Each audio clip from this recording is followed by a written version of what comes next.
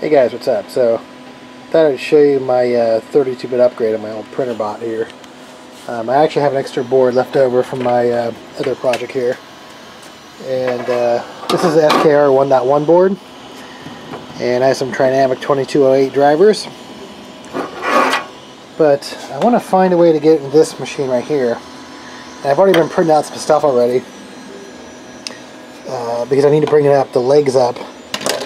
Flip this over real fast so you can see what I'm talking about. Alright. But yeah, I love this printer. Wait a second.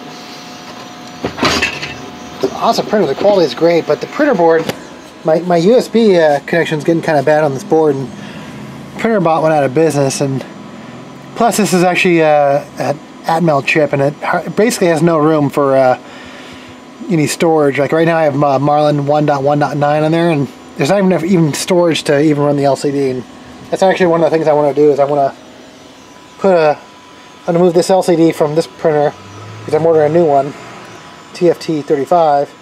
I'll take this one. I'm going to move over here, but I need to find a way to get this board in here like that. So I will be doing lots of upgrades to this thing. So, alright, so my friend had originally built this printer, and that's actually what he labeled this with the green tape. I'm assuming E is the extruder, but I'll figure out, verify on the motherboard. That's weird. I'm going to have to change the connector types. It's interesting they used the wrong type of connector for that thing. You know, like that's not the right type of connector right there for that thing. So, make sure I verify the orientation as well. Get all these off, make sure they're labeled, and get this thing out of the old board out. It's a tiny little board, you know. Alright, there's a better look at the board right there. So there is an SD card slot right there, but that's going to be in a different spot. But, so it looks like a couple M3 screws here. Get this off here.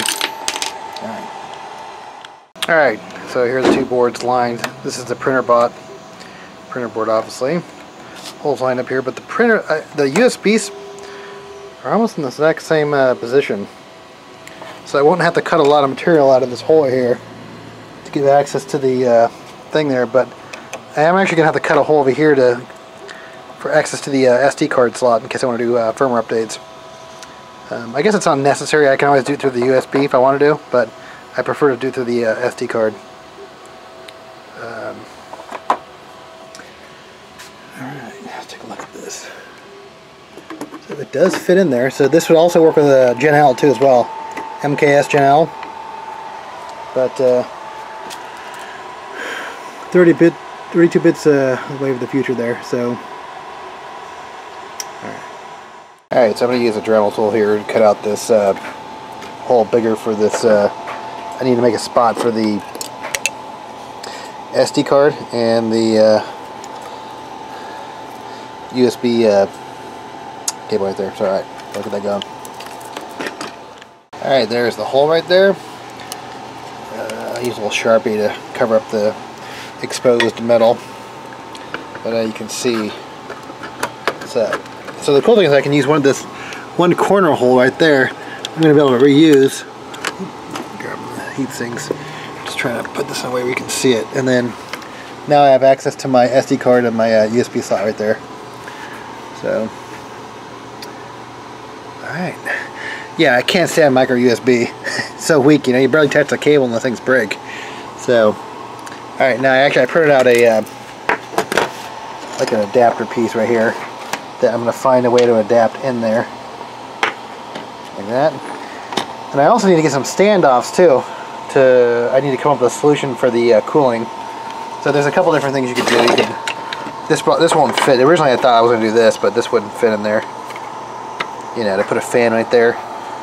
But then, I think I already showed you the other one. This one right here. The one with the dual. I guess I'd prefer to only have one fan going than versus dual. I don't think it needs two fans.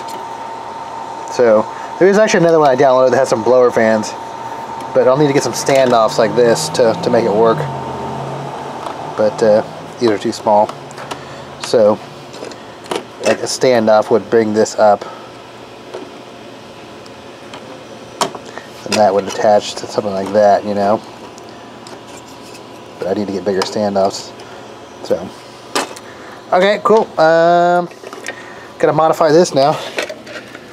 I should be able to get it in 3 different spots. I'm gonna use the single hole there, that one, reuse that hole, and then kind of just screw it on the other thing. I'm gonna have it attached in 3 different spots because I can't get 4, but I'll show you that. Alright guys, take a look. It's in, the board's in, and I gotta figure out these stepper wires, and they are different than the other ones. Like your typical ones coming out of China now. They're definitely a lot bigger. So I don't know if they're higher quality or what, but this is an American-made printer, originally Printrbot. So, got to check out the stepper wires. I got to re-terminate these wires to make them match my current connectors. These ones I don't have to. I could just stick them in there, but a lot of these other ones, like the end stops and stuff.